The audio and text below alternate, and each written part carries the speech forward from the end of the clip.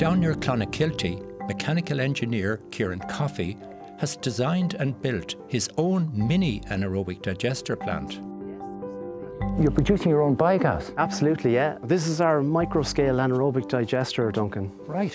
This treats all our food waste and it converts it into a biogas. So that's a bit like a cow's stomach? Exactly, yeah, it's like a cow's stomach, exactly. And the same bacteria that are in a cow's stomach are inside in this digester. And they do the same job. They convert the food that we put into it into a biogas. So we've got a mix of waste there, Duncan. Yeah. So we take it over to the sink and we've got a macerator, an in-sink macerator. Mix it with water. Very quick. All gone down there very quick.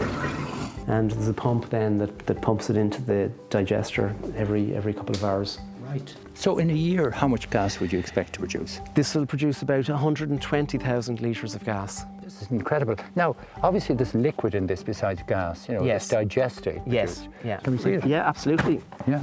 All right, okay. It's like a liquid compost, Duncan. We use it around our garden, but we also give it to our neighbours who grow vegetables, and then they give us some of those vegetables. So it closes the whole loop? It closes the whole loop, circular economy. Absolutely, really. Yeah.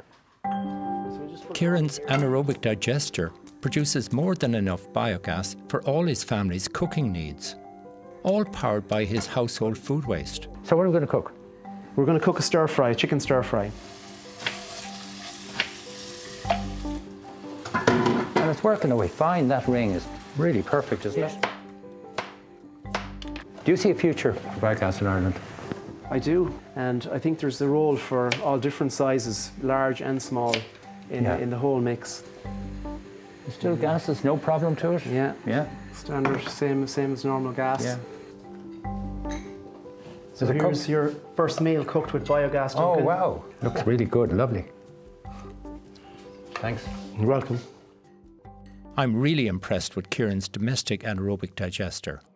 Wouldn't it be great if all our brown bin waste was diverted to local AD plants to make biogas like this?